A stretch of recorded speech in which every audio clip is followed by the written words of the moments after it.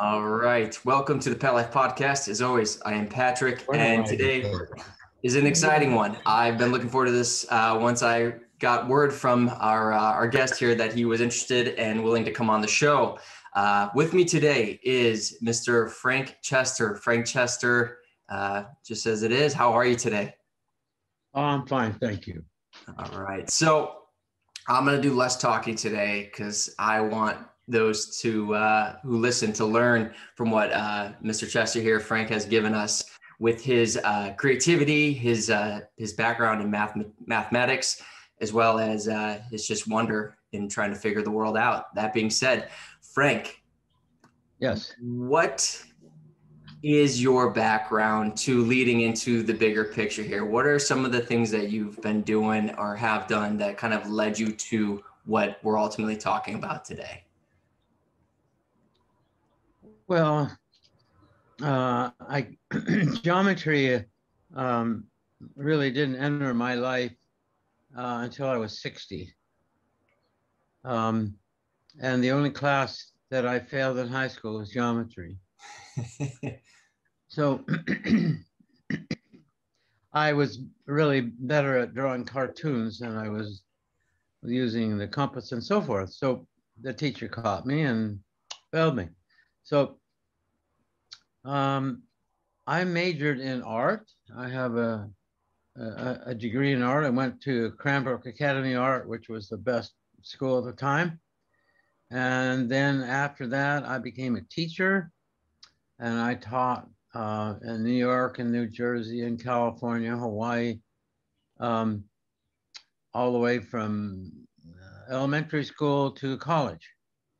So when I retired in 60, I had always planned to do my art. I couldn't do it before because I couldn't make a living. So I started to teach, which I really fell in love with after a while. So when I retired at 60, I decided that I would like to go back to college and I just take a course or so. So I heard about this one college that taught Goethean science. I took it, and in that class, there was a lady who explained, a week's class in Platonic forms.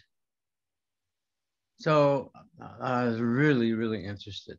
I really liked them. I didn't know about them before. I knew there was a cube and a sphere and things like that. But as far as Plato and all these different people who studied these things, I did not know.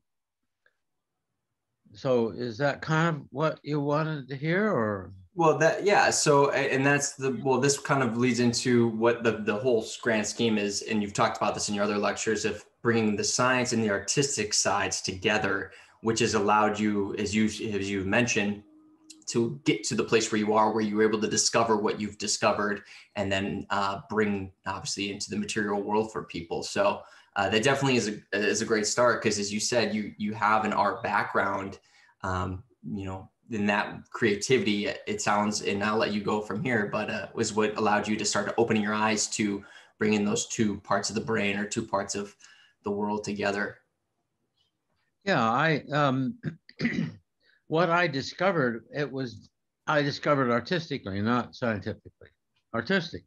Mm-hmm. Yeah, I approached it artistically, and I think that's the reason that the form was never found, is because they're always looking at it on the other side. Now, when I went to college, I majored in art, and across the street from the art building was the industrial arts building. And so the art people never knew about machines or how to make much, except, just clay and paint and like that. So I wanted to learn machines. I wanted to know how to make things with the machine. So I would go across the street and take a class there. And they found out that I was in the art department. They said, you don't need to be in those people don't know what they're doing.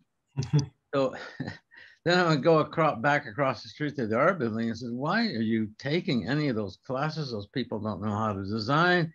They have no idea about any artistic approaches to things. And so I went back and forth across the street for quite a while. And in that process, I am so glad I did it because I learned both sides.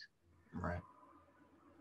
So to find I tried science first on this problem. The problem is that the lady told me there was no seven-sided form. Right. And so, to me, I wondered why, because these people have been doing this for, thousands and thousands of years. People have been working on these forms, and they said there was an 8-sided form, an octahedron, and there was a 6-sided form, which is the cube. I thought, well, there's got to be a 7 between 6 and 8, and no such thing. Never, there is no 7-sided form. So that's kind of how I started. Right. Was with that question. Hey, how come? Well, what's the deal here, you guys? You haven't got the right books or what? Absolutely. Well, it's beautiful how curiosity and wonder from the creative side really allows us to open our eyes and start looking, as they would say, outside the box. So I'm totally with you. So maybe because we're going into a little bit more. So we're talking about the Chestahedron. So for those who don't know what the Chestahedron is, and you kind of already alluded to it and explained, what is the Chestahedron? Well, it's a form that has 7 sides, 7 points, and it has 12 edges. And all of the forms, the faces of this form, are equal area. Now, all Platonic forms have equal areas, but they have 1 polygon. The Chestahedron has 2 polygons, okay, but they're equal in area. And that's exactly what I was trying to find, was a 7-sided form that had equal area. And through this process, I found that, and I called the Chestahedron because basically I found the form was in the chest. And so instead of a tetrahedron or octahedron, I call it Chestahedron. Absolutely. So it's a beautiful form, never seen before in the history of form. Yeah, and that's a beautiful thing. And then for those who may or may not have a visualization of what it is, it's actually right behind his head in that blue form right there. You are very observant. That's exactly what that is. I didn't mean to have it there. I love it.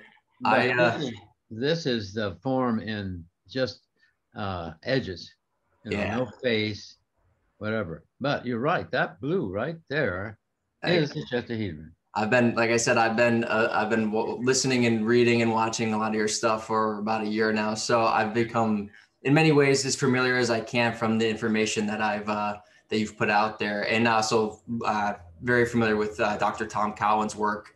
Listen, to your podcast with him, and just so much great information. And one of the things that really brought my attention towards you, and we can go into this more, is I have a background in the arts and filmmaking and acting, but also in the personal training world. So my mindset is very that, as you said, the science and the artistic. And what I've done in so many ways and continue to try to do is bring those two worlds together, because as we know, the body is more than what we're told, specifically speaking about the heart. And that's something that really opened my eyes to just the perfect design in which we are. And then obviously learning from Dr. Tom Cowan about, we're not really having a pump in the body, but it's these vortex that's occurring. And then obviously with your work, you demonstrate and show what's going on there with the Chestahedron. So we take this in so many directions, but maybe starting off with when we look at the Chestahedron, you said it has 2 polygons, correct? As well as, but it's a 7-sided form. How did you put those two together? How did you bring that to life? Like, I know you've talked about this before in other podcasts and lectures, but I know it's 2 different forms that you put together, connecting them, correct? Yes. So can maybe describe for the people who are looking at it or not, can't see it exactly how I do, how would you describe that to somebody just so they can see it visually? Do you happen to have on hand the two different pieces to show them how they come together? Or is that, I don't know if you have them on, if not, no worries. I just know that a lot of our viewers who are watching visually like to see this. Yeah. Well, there's a pentagram, a 6-pointed star, a 5-pointed star. Mm-hmm. Okay. And then what I did was I took this form and I folded it together.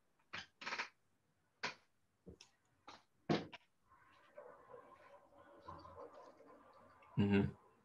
I folded together, and so there were only 4 kites. And I call these kites because they look like kites, you know. Yep. Okay, and so I made that.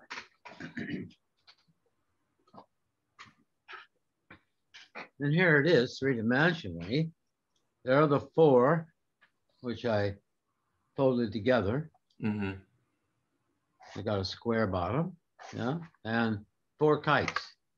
You can see the kite, I think, yep. Pretty good.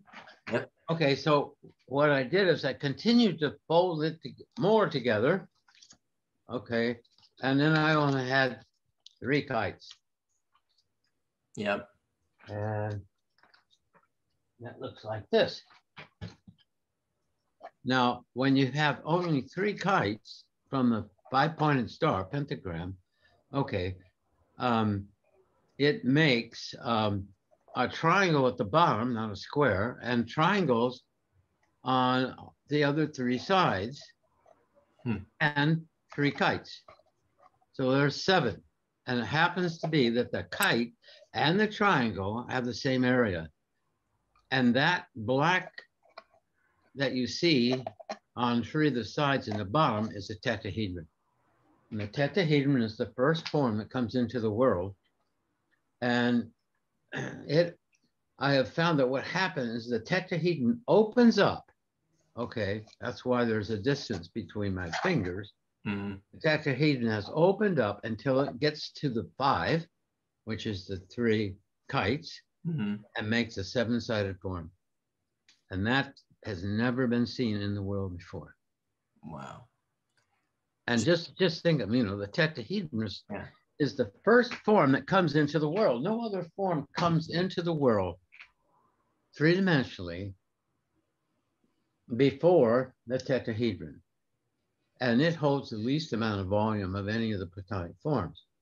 Now, what's amazing about that is that nobody has ever opened up the tetrahedron. Nobody ever has done it in history. They've never opened it up. And of course, if you continue to open it up, other forms appear also. But at this particular point, where the 5 kites folded into 3 fit exactly, a tetrahedron opened up. This is amazing. I couldn't do this. I mean, I can't lay in bed and figure this out. Right. I had to go through an awful lot of processes to find this, but they were artistic. And that's what's so important. The artistic approach to science, okay, actually, if you think about it, should come first. And most of the time it has. Throughout the history of geometry, the geometry has always been ahead of the math, okay? And the math catches up. Yep. Interesting, isn't it? Does that help to explain how that? Absolutely. Absolutely. And I think that's the fascinating thing for me, especially with what in the world we live in today, not even just about the last 2 years, but in general, there's a lot of people through my experience and my observation with working with clients where you see these bright people, but there's a missing component of their artistic side. In their words, not mine, is I wish I was able to follow my creative endeavors like you do, or think, because a lot of them knew that I did the training or the acting world as well. And what really started hearing over and over again is people going, they're not able to express themselves creatively. And you're seeing that, yeah, they might have the intelligence within the framework of what, science is explaining, but just to your point and what you're doing is that ability to open your eyes to something new and wonder and curiosity and going, hey, wait a minute. What if I did this? It's never been done. Okay, let me just try. Let me see what happens. And as you said, and as you've made it clear here, and what has always struck a chord with me listening to your lectures and everything else is going, that's it. It is the artistic side that's ahead of the math, and the math follows. Because when I first found this, I showed it to the mathematicians, okay? And they said, oh, that's just too artistic. Yeah. And then I showed it to the artists, and they said, oh, that's too mathematical. Yep. So the thing is that in relationship to what I just said, that's the basis of the human heart and what it's going through. It's going through these two polarities. And what the human heart does, and what we need to do for the heart, is to bring two polarities together into a middle space that allows you to have a problem, you go artistic. If the art doesn't work, then you go to the math. If the math doesn't work, and back and forth. And then you start to find something. But if you just stick on one side or the other, you're stuck. Absolutely. And let's dive into the heart here a little bit, if we may, because I love that you bring it up. And what you're showing us with the Chestahedron is, in fact, because a lot of people have a misconception of what the heart looks like and what the heart is. As silly as it sounds, some people still think the heart is the picture they show you on Valentine's Day. Some people actually believe that that's still the heart, unfortunately. Yeah, they do. So when you talk about the heart, maybe to clarify here, the heart is actually a 7-sided form. It is a chestahedron, just to make it clear as day. Yes, it is. I mean, but the problem is that for most people is that my heart doesn't look like this. I've never seen a picture, of course, of a heart that has a plane, has got these kites and so forth. But the problem is that you don't realize, you don't get stuck as to how does nature take geometry and make it organic? How does it go from inorganic to organic? And it's a natural process called minimum surfaces. So this is the minimum surface of the Chestahedron. And I'll show it. I can see that's kind of hard, but I'll show you a colored one. Yep. Okay, this is the Chestahedron in minimum surfaces. And that is what the heart looks like. I mean, there's no doubt about it. I'm showing you, you know, here's a small picture that shows you the heart. Yep. Okay, the one I'm holding, and then the one on the far end is both the right and left, and in the middle is this. Yep. Okay, and so then they say, well, how do you get this out of that? Well, what you do is you take a Chestahedron and you blow a bubble in it. And that bubble, okay, is the Chestahedron. It's a 7-sided bubble, and it's bowed out because it's trying to become a sphere. And all geometric forms are trying to go back to the original shape of a sphere because the sphere holds the most surface areas for the surface. And so everything is striving to go. This is why the planets are all circular. So there's the Chestahedron, okay? Yep. The white lines are the Chestahedron, and the minimum surfaces in the middle is the organic shape that nature forces a geometric shape into. So if you go back to this is the bubble. This is minimum surfaces of the heart. So now you can realize that, yes, this is not the shape of the heart, but this is. Yep. And I love that. And what's so fascinating to me, and as I said, you've talked about this before, and as much as I enjoy people watching this show, I do highly, highly recommend going on YouTube, going on Frank's website and listening to these other lectures, because he has more forms that he can show. There's so much information he gets to bring. So if we don't cover it here, or if you want more clarity, they're there as well. I highly recommend people going there, because as you said, this hasn't been found before. It hasn't been discussed.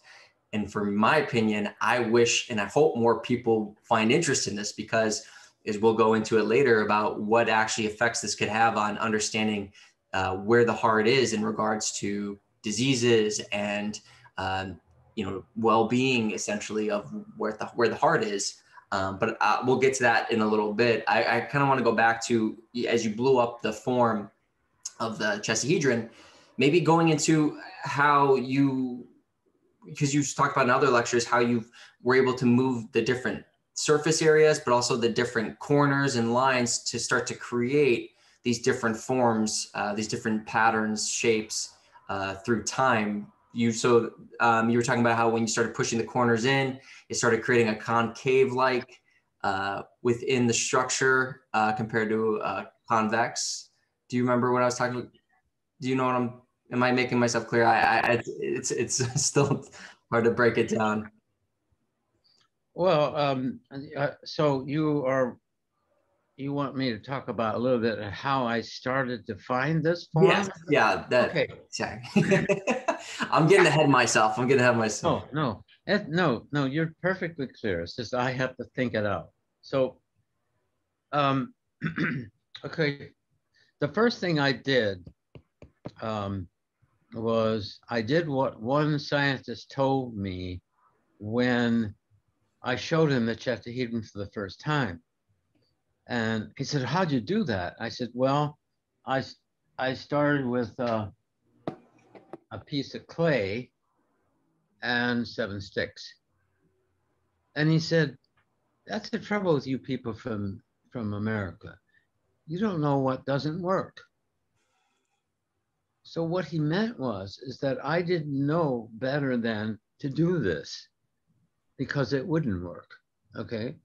But because I did do this and didn't know that it wouldn't work, I saw there was an opportunity here to find something new. So why this doesn't work is because if I attach triangles to all of these sticks at the end, the form comes out to be 10 sides. Well, that's not right. How can you have 7 sticks and have 10 sides? It's stupid. It should have 7, but it doesn't. So that means that 3 of these sticks, okay, I gotta be taken out. Okay, well, that doesn't make any sense to me because the 7-sided form has to have 7 vertices or corners. So when I decided to take these sticks out, okay, there were 7 holes. Oh, that's pretty good. There are 7 holes. Now there's 7 holes. So now I decide what I'll do is I'll start carving out the holes like volcanoes, and then maybe I would have a 7-sided form. So I did that. Well, when I made all the circles, some of the circles wouldn't touch, and others would, because it doesn't work perfectly geometrically with circles. So this is what happened, is that when I got to that point, there were gaps where the circles wouldn't come together. Well, artists don't care about gaps. We just keep going.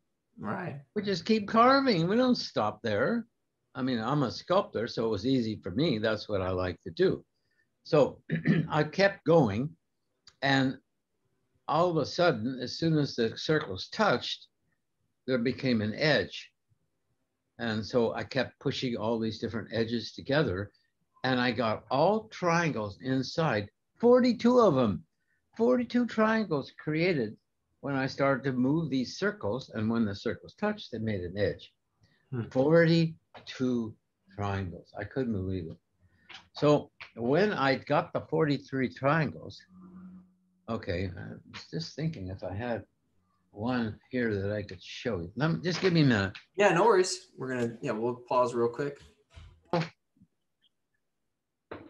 This is the original form that I made, with those holes. Okay. And as I carved them in, all these became triangles. So this side had 1, 2, 3, 4, 5, 6. No, 5. 1, 2, 3, 4, 5. And this side had 3. 1, 2, 3. Had 3 triangles. 1, 2, 3. And then this had 1, 2, 3. I'm sorry. Then this had 4. 1, 2, 3, 4. I was upset because I wanted all of them to be 3, and then this one turned out to 4. And then when I thought about it, well, 3 and 4 is 7. So what am I complaining about? Yeah. So anyway, I went as far as I could. Okay, and got these shapes. And I took plaster of Paris, cups of plaster of Paris. I had 7 cups, all the same height and volume. And I poured them in each one of these holes. This one is 4, Mm-hmm. and this one is 3. Yep. And I poured them in there. And then I let them get solid. And I took them out and put them back together. This is stuff for everyone listening that is you. If you're not already totally in, this is what got me. So proceed. And this is what I pulled out. The original. This is the original Chestahedron. Wow. This is the plaster of Paris. I put them together and I got this shape. Well, it's not accurate at all. I mean, these tetrahedrons are not right. And, you know, either are the kites of the tetrahedrons, but it's close. Yeah. It was something that's the 7-sided form I'm holding, but it's, you know, a little weird and it's not very accurate and whatever. But as you know, I studied and studied this and now I have it perfect. It's so wonderful. And let me ask from more of like a personal, emotional side of it. When you came to that and you realized that, like, what was the emotion for you? Like, what was it, more like a fire under you, or was it more like a in awe? Like, what was that kind of experience? Because I can only imagine. I couldn't sleep for days. I get it.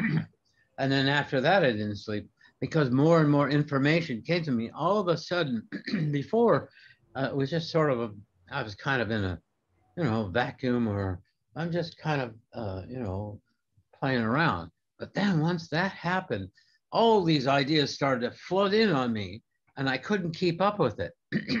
And I lost sleep. And then I had to say to myself, now just a minute. So you got to stop this. You got to take care of yourself and just stop this once in a while and rest. And so once I did that, then I went back to my regular sleep. But I was absolutely enthralled. I was inspired. I was absolutely high as a kite based on finding this form. Absolutely. So your question is right. Listen, if you take up this kind of work, no matter what it's filmmaking or acting or whatever, if you take that same kind of discovery process that you're trying to find, oh boy, it changes your life. Mm-hmm. Absolutely. And I couldn't agree more. And I haven't solved anything like you have by any means, but what thing that I think is important and what we're talking about in this, the umbrella of this conversation, is that back and forth, as you said, that polarities of the science and the artistic side of self, because as you just made clear, and I've been there, when you're in the artistic mindset, the creative side, you can get so far into it that, again, it is affecting your health. It is affecting your biology, because you're so in what they would say the cloud, or in the etheric side of it, and not in your body, right? Losing sleep, losing the ability to, you know, need what your body needs to basically be well. So it is finding that appropriate balance, where most people now are, in lack of better terms, they're just the science of like, oh, okay, I'm not really going to think much about it, or I don't really want to go see where that takes me, you know, my thoughts. And so most people are in their body, but unfortunately, most people's bodies, as we will talk here today, are not doing so well as on top of it. So you're in your body, but it's not doing so hot, as well as the lack of being able to connect the creative side too. So and I'll repeat myself again and again, that's what has really drawn me to your work. Other than the fact that you found and developed something that is pure and true as can be, it's that ability to bring those worlds together. I love it. So maybe while we're talking about the creative side, you say you're a sculptor.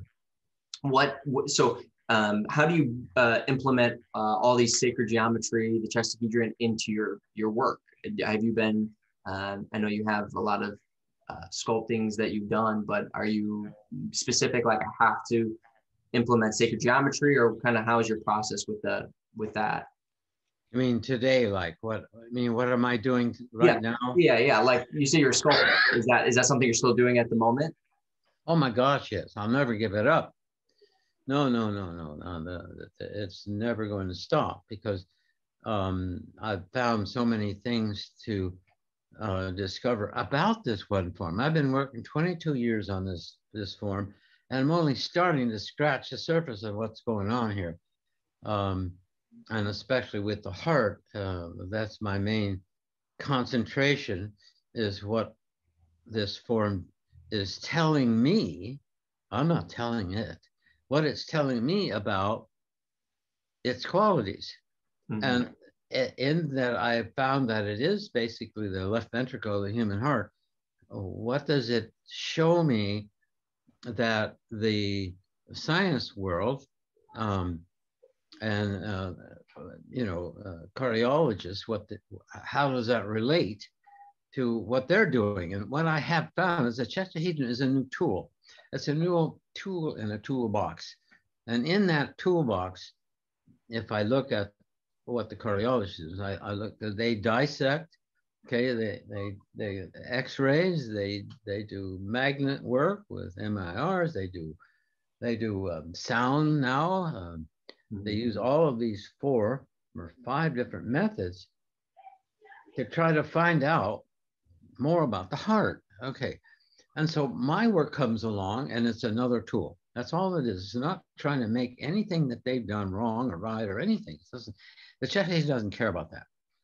It just wants to speak through me what it does, what it can do. Okay. And so I have found out answers that they cannot find. And why they can't find it? Because they need the 7-sided form. And if they don't have this vortex type form, all they can do is just take things apart or, try to find something that they can't see with x-rays and magnets and sound. But they don't understand the form. They don't understand what they're seeing. So that's what Chestahedron comes along and does, and helps them to see this. For instance, this is the Chestahedron here. And how does the Chestahedron move? Well, I found out how it moves. And you see that? That's the way the outside of the heart moves. And all they know is that the sides sort of bow out on the outside. But why? I mean, what for and how much and what angle? And I have answers for those things. Now, what's wonderful, isn't it? I mean, that I started out with the sticks in mud, and now I have cardiologists interested in my work. My God, it's amazing. I have no idea. I have no connection with the heart. But the thing is, you have connection with your creativity, which I don't know what your beliefs or your viewpoints of God are, but the universe. I mean, as you said, it's speaking through you, and it's when you can allow yourself and give yourself permission to allow that information to flow through you. It's something wild. Like that's like any musician or artist. Sometimes they're just like, I don't know where it came from. It just kind of came through me, and I just put it into the material world. And that's exactly, yeah. So let me just comment on what you said. Yeah. Okay. So there's a process that I've found that works. And the first thing that the human being does when it's born and it's small and young is that it imitates. Mm-hmm. Imitates the mother, how she walks, how she talks. Everything is learned from imitation. There's nothing wrong with that. It's perfect. After around 12 or so, the child starts to kind of be on its own, and it starts to innovate. Mm-hmm. And so innovation is just a higher form of copying. So if you're in an artist state and you're imitating, okay, you're innovating, you're just still imitating. You're still using the crayons in the color book. Okay, so if you can get to the point where you can use your imagination, then images start to work from you in any field you go into. So the imagination is the next step after innovation. And if you can imagine, then you can find something that inspires you. And that inspiration is what leads you into new directions and a new life and an excited life and whatever. And that until you have the inspiration, you only then can have intuition. And intuition is the highest that you want to reach, because that's not coming. Okay, that's coming from what you just explained. You want to call it God, you want to call it whatever. Right. It's intuition. Now, intuition isn't just women's and hysterical women. Absolutely not. That's not what intuition is. Intuition is being able to be helped, okay, to bring the inspiration, to continue inspiration and to keep moving and moving. Mm-hmm. And when that happens, okay, it changes your life. Yep. Once you have the intuition, because then you have intuitive things all around you that before you didn't have. Like I can see forms and I don't even have to make them anymore. I don't have to go through this struggle. I can make them immediately. I can make a new form in 2 hours, but I don't, because I got to do the Chestahedron, and then what do I want another form in my house? I got enough. So, so the intuition is what you're getting at. And that intuition can come no matter what you tackle. Like I said, either as an actor or absolutely as a writer, whatever. That intuition is what you're looking for. I couldn't agree more. And I actually say a lot of the times that intuition is the sixth sense that they don't tell us about, or they choose to leave out, because it is such a powerful tool. As you know, most people kind of bringing it back to the heart and all the stuff that you're bringing up is, and I talk about in my field a lot, is that the gut instincts, your intuition, you feel that gut feeling. A lot of that stuff is communication, as they say in the science world now, that you have the brain in your gut, you have a brain in your heart. Like it's not just up here, and it's this forever communication of those three hearts basically going through one another. And I actually am under the belief, I don't know for certain, but that your gut it's the heart first, and then the gut has that extra component, and then it's the mind. Now, I could be wrong here, but as we know, that heart space and what you gathered with your work is so, so powerful. As they say, hey, like follow your heart, your heart will lead you. We used to have all these phrases and words that people we can't comprehend, because we don't have, I think, the tools to fully grasp how powerful those words are, or those phrases, or gut instincks. It's like, hey man, I just have this churning in my gut. Yeah, it's speaking to you. We look at it as, oh, something's wrong. It's like, no, this is a communication process. This communication process is much bigger than just this material world. And for me, with my job and knowing with all of the the stuff that they put in the air and our water and our food, how much that's actually scientifically affecting our gut biome, affecting that communication process, where we would get a lot of our intuition of like, hey, same thing with the heart, understanding how, what's causing plaque buildups, truly causing plaque buildups. It starts to make you realize like, oh, we're just minimizing or turning down the volume of this communication process that allows intuition to really shine through, which in my opinion is why most people nowadays go, oh man, I wish I could be creative. I wish I can follow those creative endeavors, even if it's just a hobby, and people don't do it. Because a lot of times they go, how do you think like that? It's like, you can too. I don't know how else to say you can. It's within your vessel. It's within your structure. It's within your etheric body. Everything about you, it has the potential. It's just a matter of not how you can get there, as you said, learning how to get to it. Yeah, and just a little bit about intuition. One of the things that you have to realize is that in the old days, thousands of years ago, 500 years ago, whatever, a lot of things, like if you take Mozart, if you ever watch that movie, you will see that the music is coming from and into and from him. Okay, so what is coming to him is coming into him. That's not going to work anymore in the world, because that kind of inspiration type of work isn't there anymore. Now, today, what we have to do is what we do has to come from us, not through us. Things can't go through us anymore. Things now have to come from us. And the reason that I say this is because all of the nature that you see in the world was left behind for us to learn from. That's what nature is all about, to learn what is behind the flower, and what's behind this, what's behind that. And nature can give you that. But if you just paint apples. That's just not enough.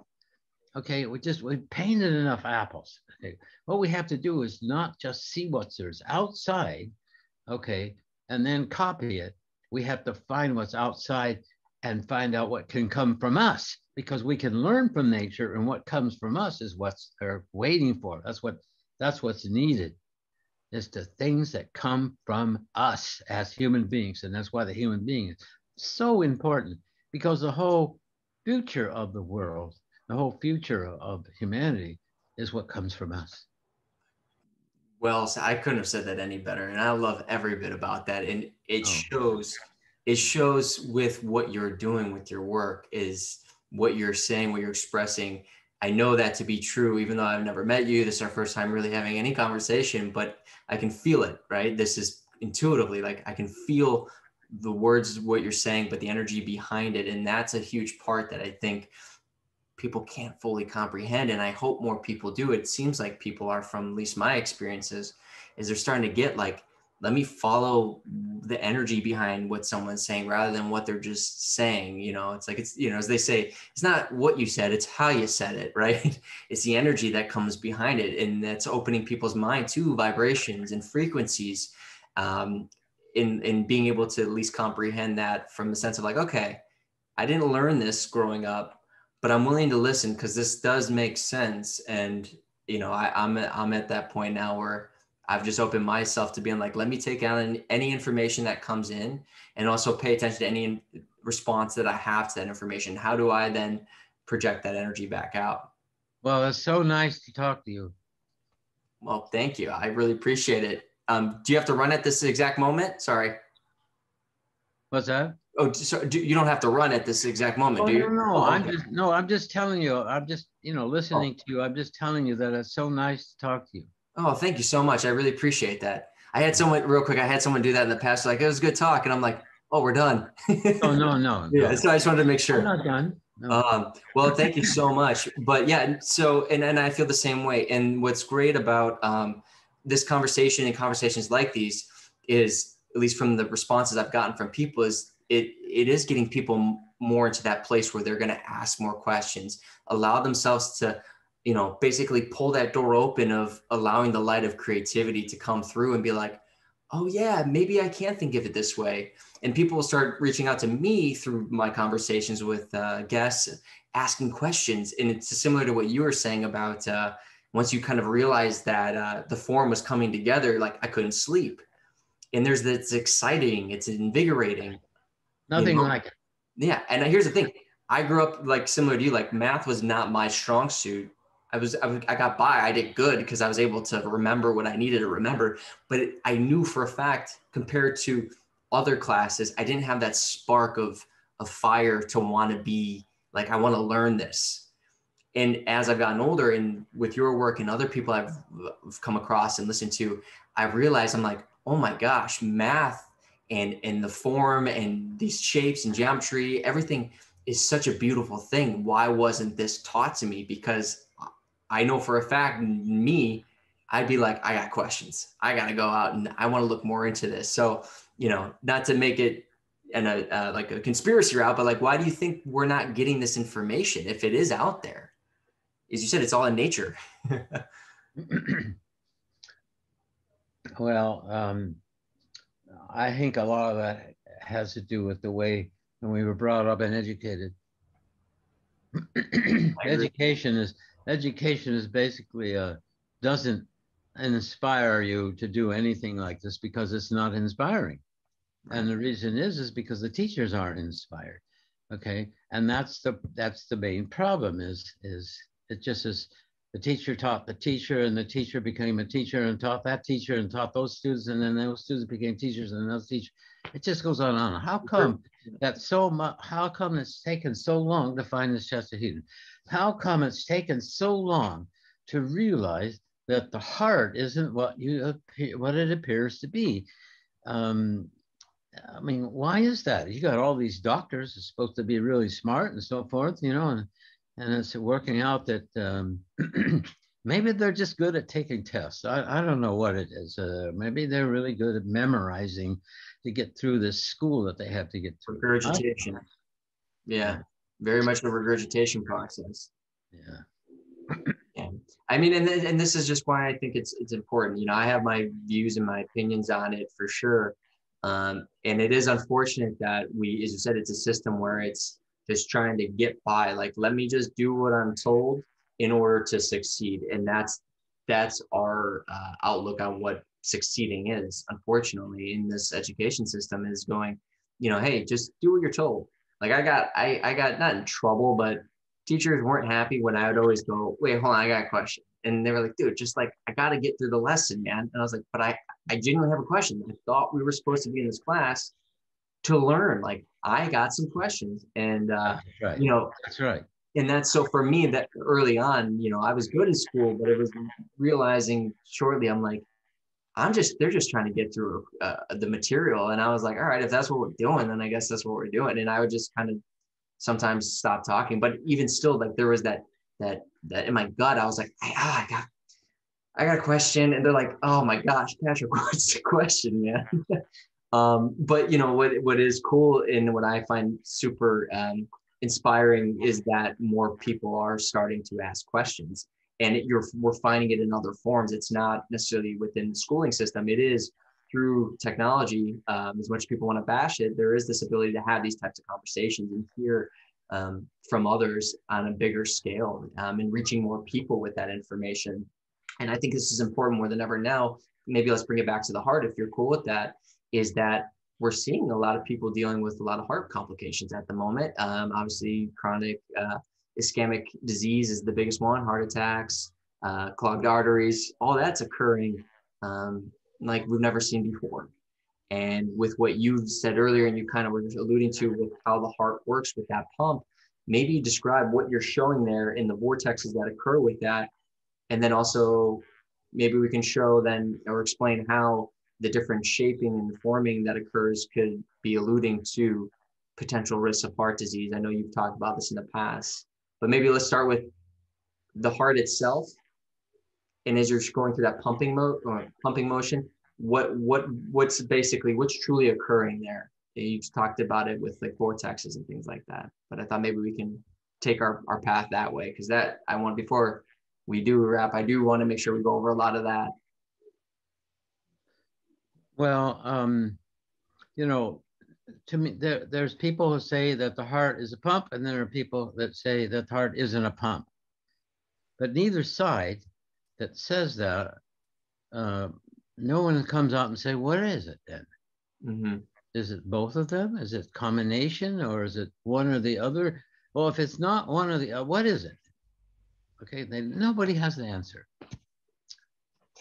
I mean, nobody has really come out and said anything that it isn't this or is this. So to me, that's not enough. So, and the reason I say that is because of what I've been working on with this. Okay, so, okay, the Chestahedron actually is a vortex. Okay. And so the vortex has become very popular lately, and that's fine, that's good. But they don't know the geometry behind a vortex. I mean, there's a geometry behind it, and nobody knows what that is. And so the Chestahedron was the first, to me, the first geometry that showed what a vortex is. So if I take the Chestahedron like this, okay, and I have it here, and if I spin it, there's the vortex. That's the geometry of the vortex. Wow. Look at that. All straight lines are becoming curves. Isn't that amazing? Look, those are curves. That's incredible. Okay, so, you know, that started me out. And so the inside of the heart and the outside of the heart move differently. The outside of the heart moves, expands and contracts. Okay, it moves like this. Mm-hmm. Okay, but the inside doesn't do that. The inside reverses itself like this. Mm-hmm. So how does that happen? Well, the myofiber, the cardiomyofibers, are like rubber bands. And when it twists in one direction, it stretches part of the myofibers, which makes it want to retract and come back. And that's basically how this movement is happening. So according to my work, what's moving this movement and what's closing and opening the valves is the blood, not the heart. The blood is opening and closing the valves. Because if you look at valves in the heart, they're like parachute. They have cords, okay? And when the blood wants to go this direction, the cords hold them back. But when the blood wants to come in instead of go out, the parachute opens. So what is these very thin leaflets? They're called leaflets because they're like leaves. What causes these leaflets to open and close? The heart can't do that. The blood can. So what happens is inside the heart, there's this shape. So, and this is the outside. And inside there, this is what's happening inside the heart, which is amazing what's happening inside the heart. Look at what happens inside the heart.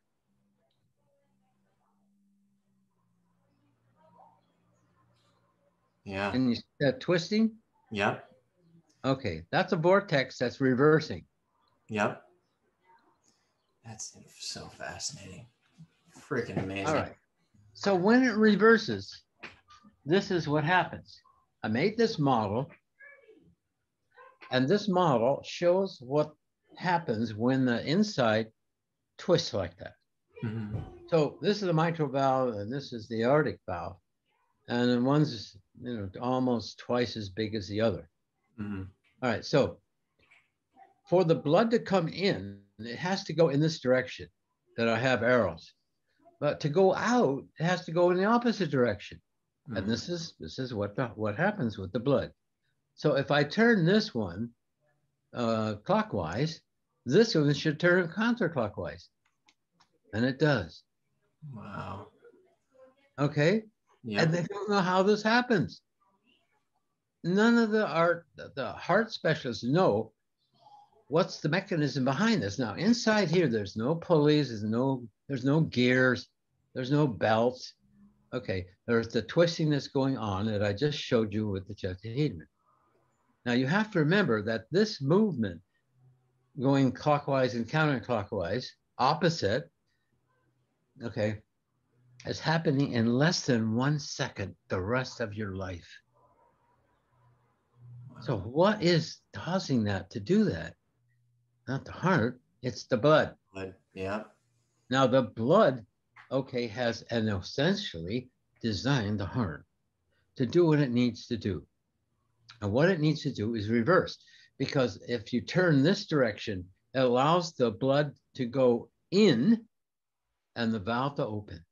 But at the same time, this direction closes the vortex in this direction and the valve closes. So in, now it can't go out. It can't go out. It can only go in until it reverses. And now it's going out and this is closed. Wow. And these are vortexes. This is a vortex, just like I just showed you. So the blood is doing the work that the heart is doing the work the blood needs to do. Right. Now that's amazing. It's so they don't know how this happens. They don't know how this happens. And it happens in less than 1 second throughout your life. It happens in the 0.09, not 10, but 9/10 of a second. Wow. So I have found out how this works. I've found out how to make something that actually does it just like this. I mean, people don't know how I did this. Wow. There's no gears in here. Okay, so that's one aspect that's so important for people to understand about the heart, is that it's a three-dimensional, moving in 3 dimensions at the same time. So it's actually bringing, the heart forces bring in the balance of the 3rd dimensional world, which is what we live in. So There's a balance between going up and down, going right and left, and forward and backwards. Those three directions, which is X, Y, Z in the math, okay, is what the heart does. The heart is a balancing organ for the human being to be able to cope with the experiences of the world that the blood is going through. That's wild. That is my mind is blown. I love this. I'm not kidding you. I'm not kidding you. This is it. And I have a video. I hope I can do this. I did this just for you. Yeah. For you. I don't know. I love it. I'm going to be able to show this. It's your I might be able to. So here I'm going to try. Okay. Yeah, give it a go. I'm going to show you a model that I made. Okay, of this action. I love it. Okay, so I'm showing you both the inside, the outside, moving at the same time. Nobody's ever made anything like this. And so let's see if I can get it to work. I'll just wait a minute, and then I'm going to try to twist it around and show you. There it is. Yeah. Wow. You see the inside and the outside moving in different directions at the same time. Okay, now you can't make any model, any form, anything ever discovered in the past that will do that. You need the Chestahedron. So the Chestahedron is, I don't have to back up anything. The Chestahedron is, I'm just trying to reinforce people in a way to understand that there is a seven-sided form and it's equal surfaces, and it's balancing the human being. This is one of the great things that I found a while ago is X-rays. They took X-rays. See, remember I told you they study X-rays? Mm-hmm. And they say that the front of the heart, okay, if you take a photo, an X-ray, the front of the heart is at 45 degrees. And the side is also 45 degrees. And the top is also 45 degrees. But we live in a three-dimensional world, not just two, because they say that the heart sits in the body at 45 degrees. It doesn't. It fits at √3. And √3 is the distance. Okay, so there's the front, there's the side, there's the front, and there's the top. Oops, like this.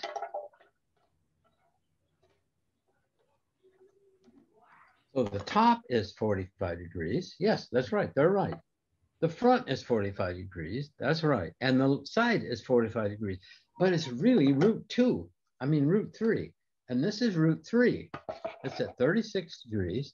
Okay. And this is the balancing center of the human heart working three-dimensionally in three directions at the same time and reaching a balance so that we can work with the polarities, that we can adjust to the polarities, because this earth experience is all about barriers.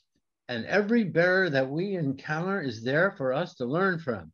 The barrier is not there for any, even our sickness are based on a gift that we've gotten so we can work on that sickness. And this is what the heart does. And it does it through balancing at √3. And of course, I found that the Chestahedron fits perfectly into a cube. Can you, and you say it sits at the 36-degree angle? Yeah, let me show you. That'd be awesome. For those watching, highly, if you haven't been inspired already, go look up his work. So here's the Chestahedron in a cube. Awesome. Okay, just like what I explained. From here to here is √3. You see, there's a red line, a red straw. I got right through it, right? And the Chestahedron fits in a cube. Okay, you have to remember that the Chestahedron is a transitional form between an octahedron and a cube. And if I keep twisting this form, it turns into this.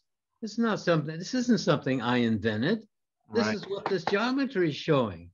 And if you think, okay, the heart is, this is what the scientists say, the heart is a football. And when the heart goes into congestive heart failure, it becomes a basketball.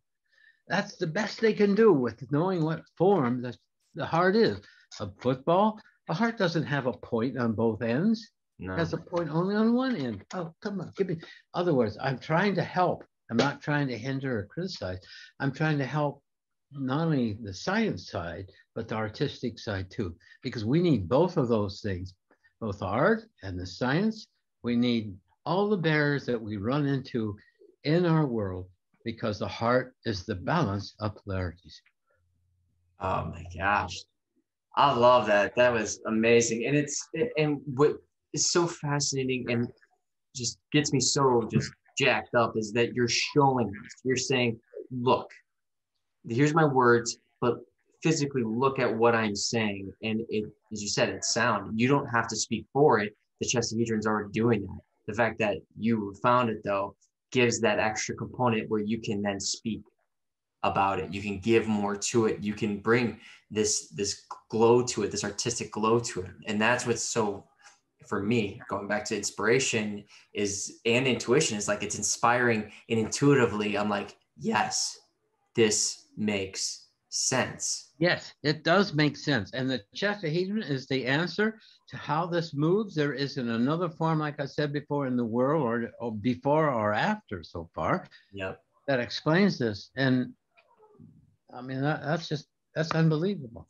And it's, and when you, and I know you were saying that you've talked to mathematicians and you've maybe talked to the science field. Have you brought this and you're saying that they're willing to take in your model to implement it more into what they're doing? Have you got any sort of feedback in that regard? Well, I found that the Chestahedron is basically the heart in 2002. Okay, and now 20 years later, I have 200 lectures on YouTube. Mm-hmm. Worth it. And I have no one knocking at my door, and I have no I don't have any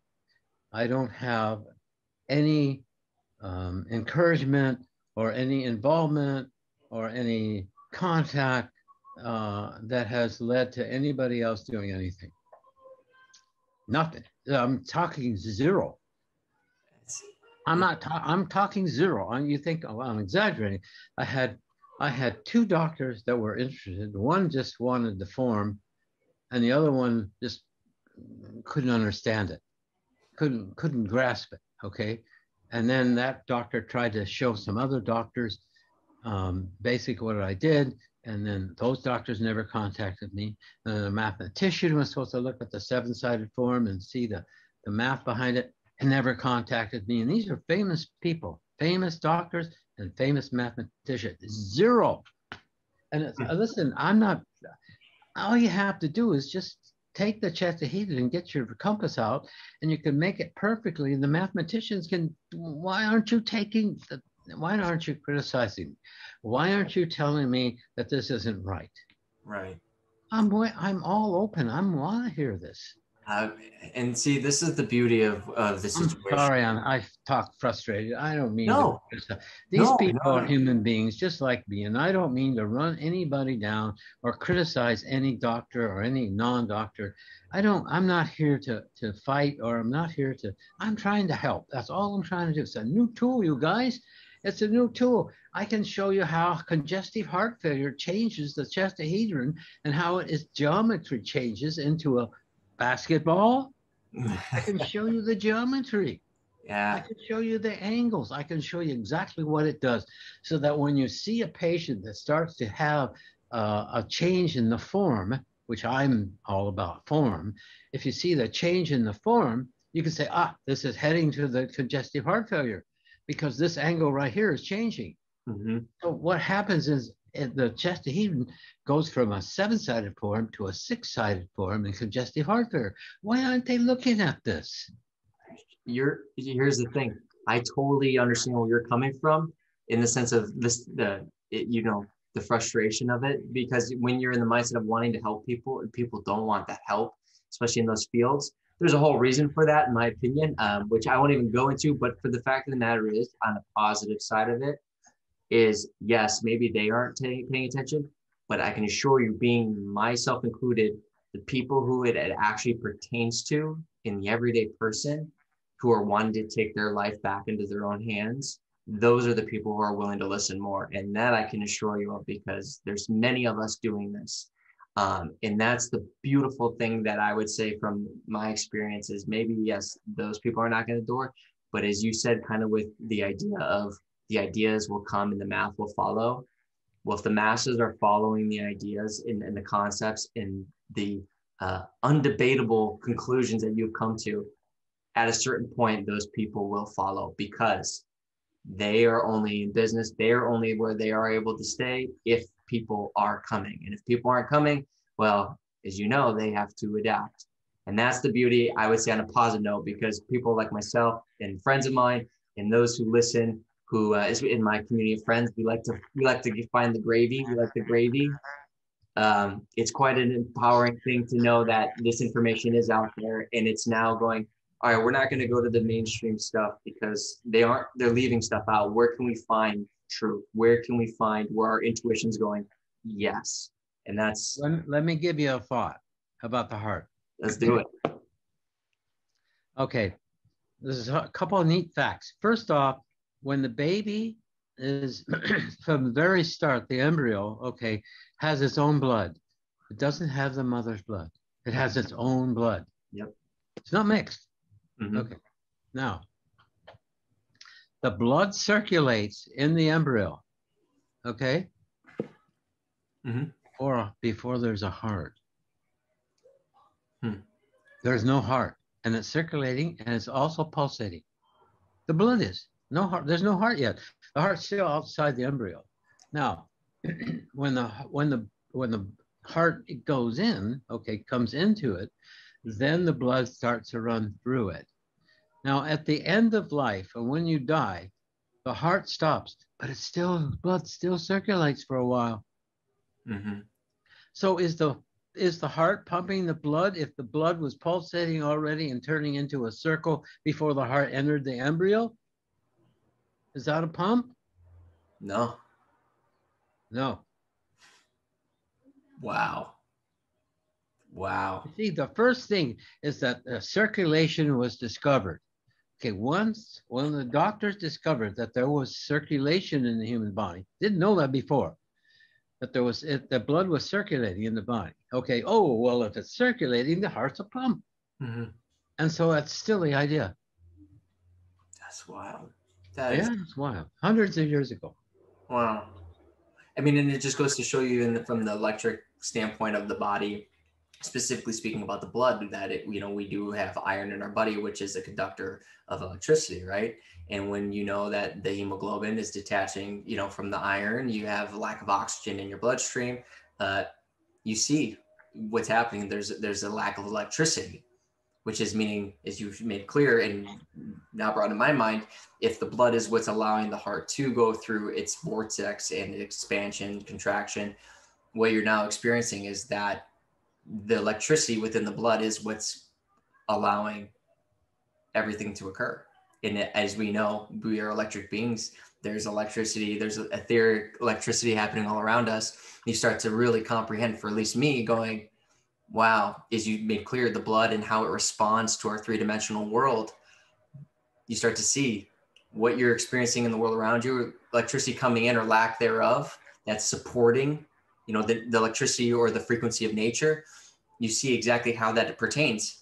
Hence why they talk about grounding and putting your feet in the sand, getting your feet in the grass, and how you're absorbing that electricity into the blood. I think it's really interesting that you have taken this idea that I gave you about the Chestahedron, and you're applying something to the blood that makes sense to you. Okay, that's part of what I want. I want people to be able to take and look at this as what's going on in a human being. What does a human being experience? And that's important. That has something to do with the blood in the heart. Mm-hmm. This is all up here, kind of a computer. It's all about thoughts and ideas and thinking, yeah? Mm-hmm. But, it's limiting. As great as calculators are today and so forth, that's basically what the brain does. Mm-hmm. And so then what are you left with? Okay, you're either the thinking world, the feeling world, or the will. This is the will. The feeling will is right here, the heart, mm-hmm. and the thinking world is here. So these three are the basis of what we are, mm-hmm. and what we are trying to find out. We're here to to do something. Every person that comes into this world has a job that he wants to do. And he doesn't know what it is because he's not supposed to know what it is. Yeah. He's supposed to find it. And that's what you're doing. And you can look, I'm old guy and I am where I'm at, but you're young and you've already got these ideas. You've already got this going on about art and science and the combination of those two and so forth, and more about the heart than anybody else has known based on the geometry. You're in a great position here. Oh, because you can apply this to any field. This isn't just supposed to be about geometry. This is everything. And I appreciate the kind words, but I really genuinely couldn't have even been where I am without the trailblazing that you've done and people like yourself that I've, found inspiration from and found that ability to open my mind to knowing that, oh, wait, that's even a thing, that's a possibility. So I'm forever, grateful for that. And I really appreciate you even taking the time to even talk to people like myself. As you said, you're a busy guy. You've been working on this for a long time. I can only imagine that takes up a lot of time. So, I am not indebted, but I'm very grateful for our ability to communicate and have this. And I will have to wrap up on my end just because I'm going to have my son here and I have to leave. So let me just say one more thing. Let's wrap. I was going to say, if you put this on and you could say, if you have any questions for Frank, send them to me and then I'll come on and you give me these questions you heard and I'll answer them. I was going to say, I would be more than happy to have you back on if you were willing. So I'm willing. Awesome. So what I will do is just that I'm going to say it here, but I will put it in the show notes and on my social media sites and everything saying, we're going to do this again and do exactly that. If you have any questions for Frank, we will cover all of those in our next one. And I'm excited for it. But Patrick, thank you very much, Patrick. Thank you. Frank, where can people find you? Where's the best place to find you? And I know frankchester.com is my website. Okay. Easy. Just put Frank Chester and it'll come up. Okay. And then all of your lectures, because you said you have over 200 lectures. Yeah. Can we find those on your website for those who may not know? Well, all you have to go to the YouTube. And my gosh, there are just hundreds. Okay. So, all right. So I will put that in the show notes. And I am very much looking forward to our next one. I hope all of you bring some questions because it's going to be fun because I know I will be bringing a lot of questions. Good. So, I want them. I like questions. Awesome. Well, thank you so much for your time, Frank. Okay, thank you for everyone who joined us, and we will see you again next time. Have a good one. Bye.